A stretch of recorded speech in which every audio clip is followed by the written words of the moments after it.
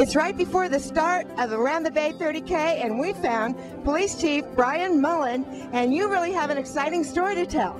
Yeah, I mean, I was approached in the fall of 2005 to assist with the race in the creation of the Chiefs Challenge. My father was taken care of by St. Joseph's Hospital, the recipients of the benefits of this race.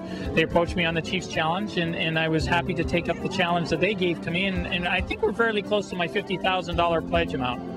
That's an amazing amount of money to raise, and you're going to be running the 5K as part of that, aren't you? Yeah, I'm going to complete the 5K. I plan on running it. I mean, I've been training for a little bit over 2 months, and I'm feeling really confident that I'll be able to complete it. A little bit of leg pain this week, though.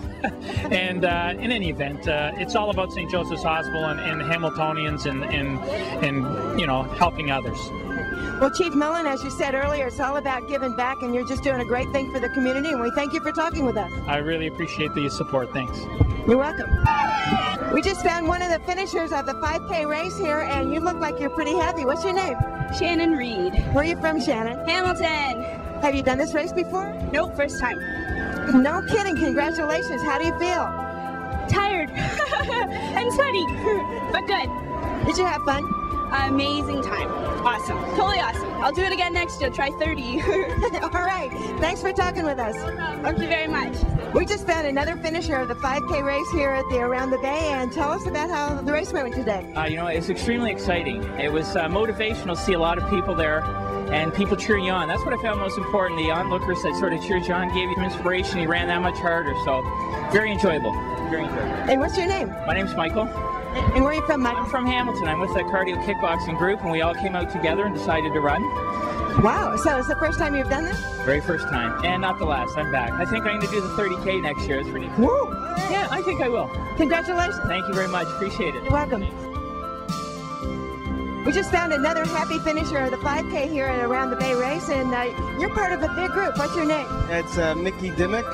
And Mickey, is this the first time you've run the race? Yeah, first time. And tell us about your group. Oh, we did pretty good. We're all finishing, and they're all happy that we did it. And the name of your group is? Hamilton School of Martial Arts. No kidding. Art School. So we have a lot of the runners come down, and they're all supporting this. So it's pretty good. That's a big group. Oh, yeah.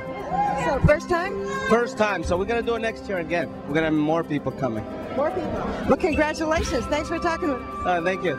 We're from the Royal Hamilton Light Infantry. We're a reserve unit, Army Reserve unit here in Hamilton and in Burlington. And we're running in the Around the Bay race just to show our community support today. It's long-standing history within Hamilton since the 19th century, and it's an important event for Hamilton. And along with the Art July being part of the community, we thought it important to run in this race today. We're soldiers, so we're the infantry, so we're used to run and to walk for long distances. Except that 5K we felt was an easy one for us, so we're in for the fun. Well, we have a long history within since we started in 1862.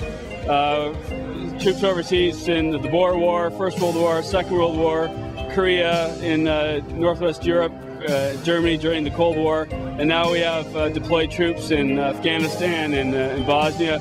So we're still currently involved in all the overseas missions that are going on today.